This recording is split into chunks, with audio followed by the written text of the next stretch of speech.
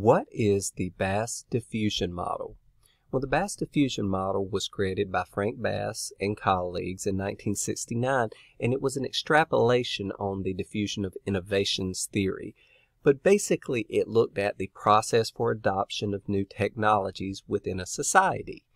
And the essence of the model is that there are really two types of adopters, innovators and imitators. Bass created a coefficient for each of these that sought to estimate the rapidity and constancy of adoption by these individuals of new technologies in a given society.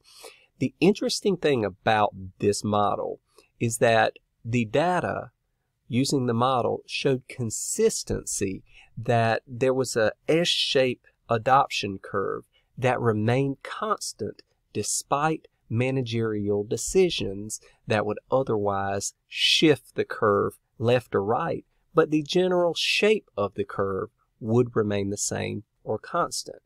Because of that, this curve has been useful in predicting the diffusion of new technologies such as social media networks and things of that nature in new populations. And this is the significance of the Bass diffusion model.